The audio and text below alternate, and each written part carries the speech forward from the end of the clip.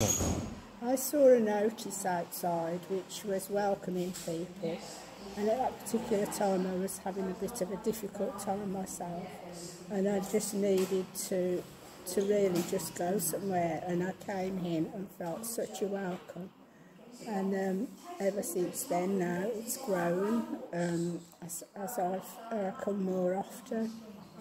And is any particular highlights or memorable experiences since you've been coming? Since I've come, I've had many memorable experiences, because I felt that it's a spiritual place. I'm learning more about the Lord, and it's making me grow in my faith, and I hope changing me for the better. So why would you recommend that other people come to a place of welcome?